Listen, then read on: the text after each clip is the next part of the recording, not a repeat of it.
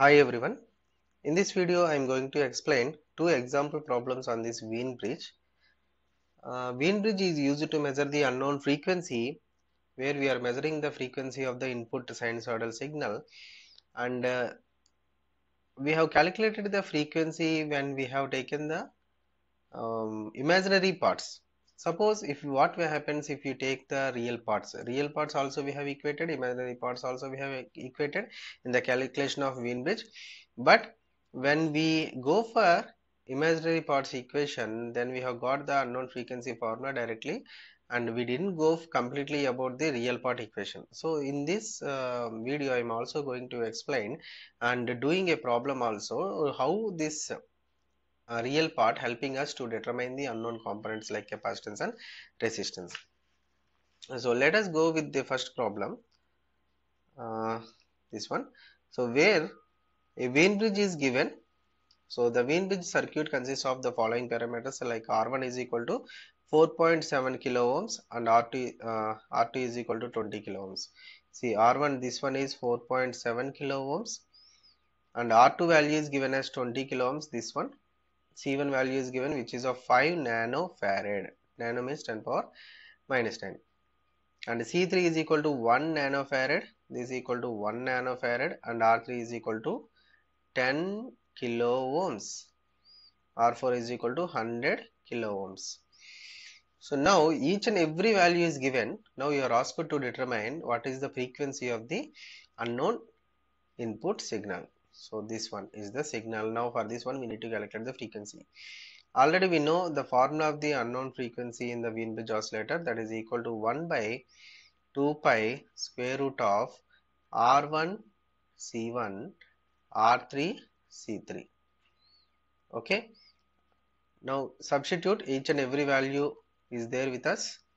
So 1 by 2 pi square root of R1 4.7 kilo into 5 nano into R3 10 kilo into what about C3, it is 1 nano. Okay, so if you simplify this, you will get the frequency value as 3.2, approximately 3.2 kilohertz. This is the frequency of oscillations of this Wien bridge oscillator or Wien bridge circuit. Okay, it is about 3.283 kilohertz. Now coming to the second type of problem, which is very important, where the unknown capacitance value and resistance value is asked. Find the equivalent parallel capacitance and resistance that causes a Wien bridge to null with the following component values. What do you mean by this one? What do you mean by this question? Find the equivalent parallel capacitance and resistance. In the entire circuit of the Wien bridge, only one arm is having a parallel combination of resistance and capacitance. So by seeing the line itself, we can understand that he is going to ask the resistance and capacitance values which are having a parallel connection. Because if you don't mention the parallel connection, the R1 C1 values are also there which are in series.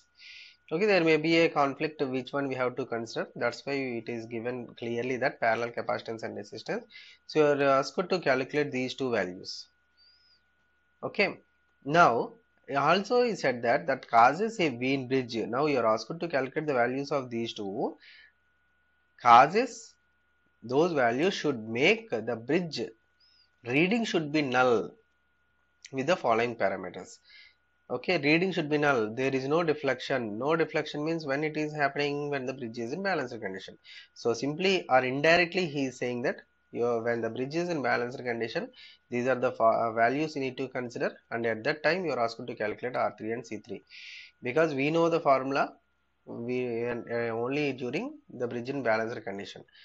So when I was explaining the Wien bridge, I have after Z1 Z4 is equal to Z2 Z3 simplification, we have stopped at the real and imaginary parts. So we have taken completely imaginary parts and calculated the unknown frequency.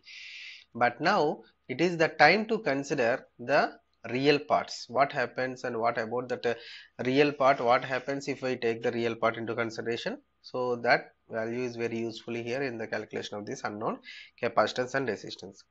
We have stopped where R2 is equal to R1 R4. If you go back, you can see how we have got this one in this previous video. So R1 R4 by R3 plus C3 R4 by C1. Okay, so R4 is there.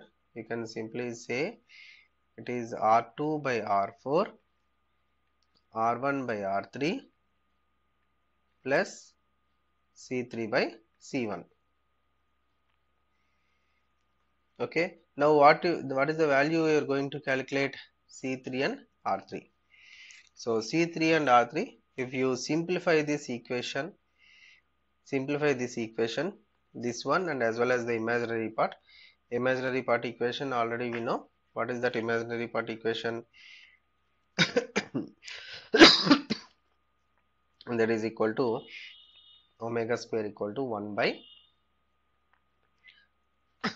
sorry, R1 C1 R3 C3.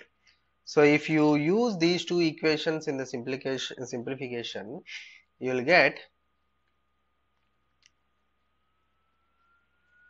R3 formula as R3 is equal to R4 by R2 completely in terms of known values, R1 plus 1 by omega square R1 C1 square.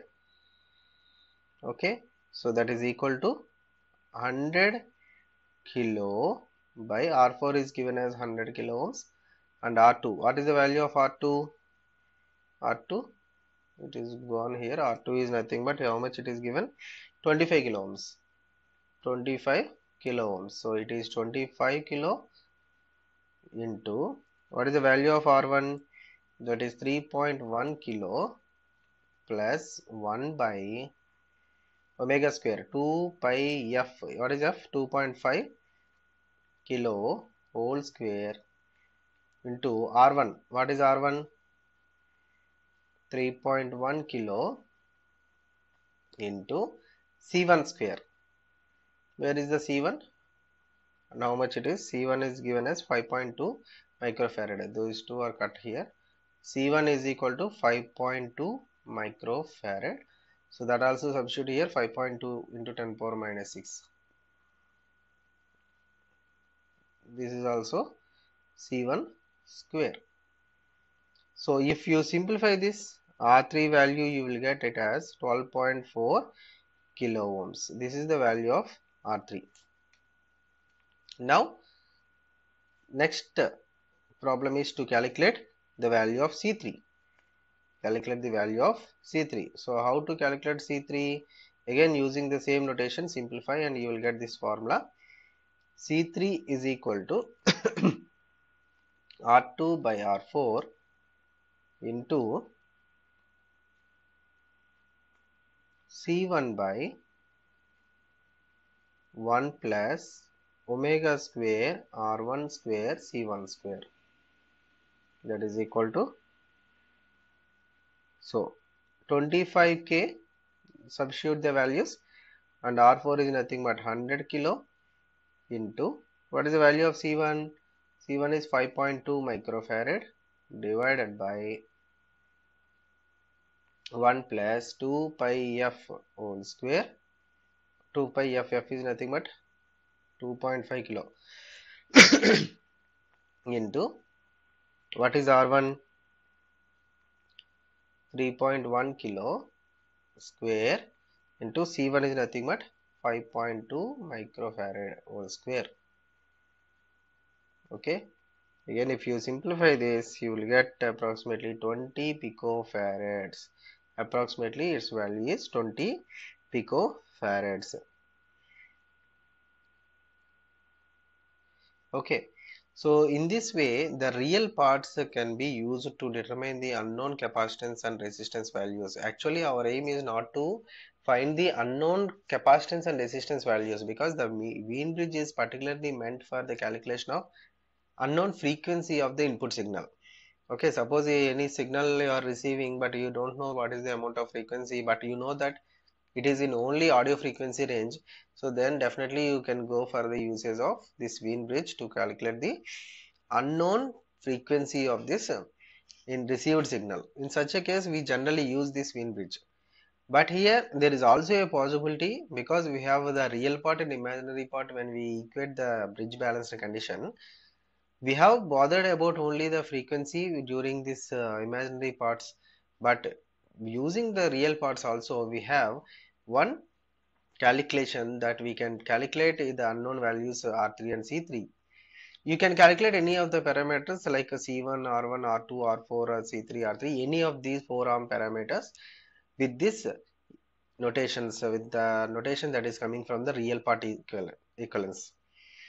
Okay, so in this way we can calculate the unknown values like frequency and any other parameter in through the use of Wien bridge. So this is more advantageous compared to the normal bridges like your Hayes bridge, Maxwell's bridge, shearing bridge, and any bridge.